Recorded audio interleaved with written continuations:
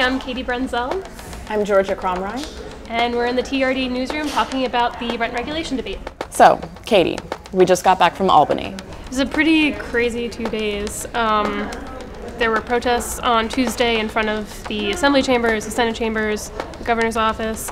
Tenant groups were really cranking up their pressure on lawmakers to move on the 9 rent regulation bills that have yet to really progress beyond being proposed. We were actually on the scene when the protests outside the Assembly chamber took place. We were trapped between the protesters blocking the stairway that's the entrance to the Assembly chamber. So we saw firsthand people getting arrested and protesters chanting, specifically calling out Carl Hastie, specifically chanting "vote them out" when the sergeant-at-arms let lobbyists through the protesting tenants. And we also saw the sergeant-at-arms actually climb over some protesters to get out of the crowd. He had sort of worked his way into the crowd and then climbed over 2 women and was lifted up by an Assembly security official to get out of the crowd. And it was just a kind of crazy moment.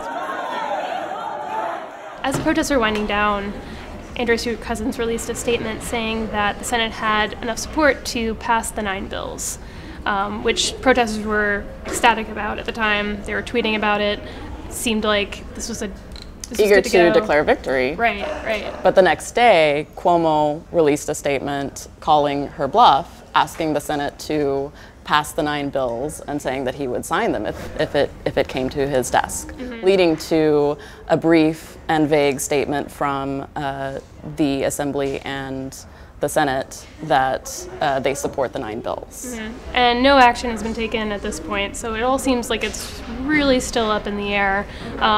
People we've talked to have said that it's still all these measures are still very much in play.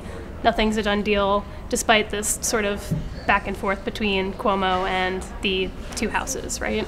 And Albany insiders say that the high-level negotiations have really only just begun, which signals that it's going to be a very interesting end of session. As the deadline draws closer, it's seeming more likely that the bills will be rolled up into the Big Ugly, which is an omnibus bill, which would mean that Cuomo would have a seat at the table in the negotiations and would be able to pit different interest groups against each other to make concessions.